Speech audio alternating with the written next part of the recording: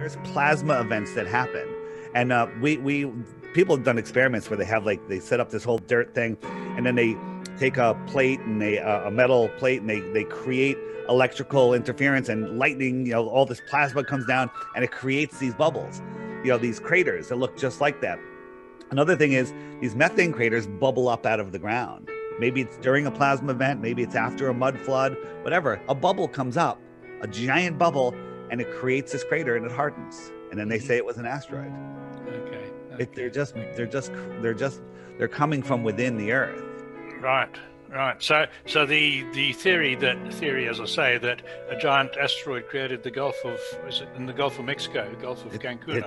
It's nonsense. I would buy into that it was actually excavated when there was, back in Tatarian times, when there was giant trees and all sorts of stuff. But again, that's before my time. That's that's a whole nother show, a whole nother conversation. Have you guys looked into the giant trees and on the Earth? And on my app, the Flat Earth Sun, Moon, and Zodiac Clock app, there's a TarTardia button,